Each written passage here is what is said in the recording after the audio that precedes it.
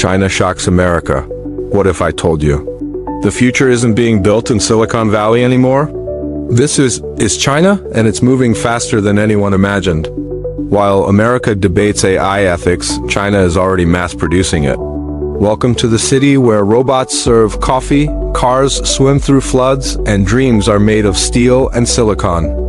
This is Shenzhen, once a fishing village, now the world's tech capital. Here, drones deliver your coffee, cars drive themselves, and payments happen with a palm scan. This isn't science fiction.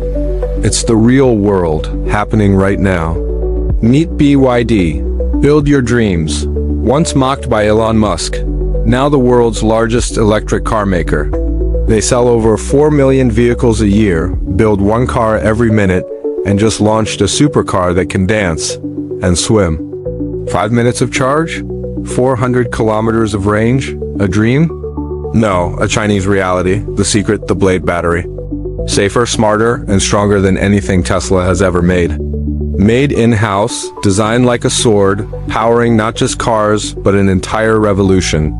In Hangzhou and Shandong, China builds humanoid robots that rival Boston Dynamics. They walk, talk, dance, and one day might even teach in schools or care for the elderly. A country once called the World S Factory is now the World S Robot Factory.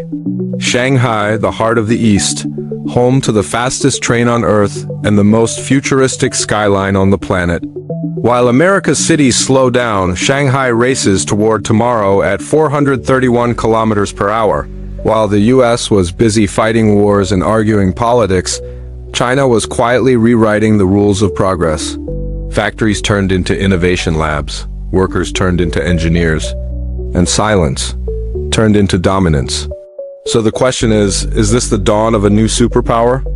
Or the beginning of America's greatest challenge yet?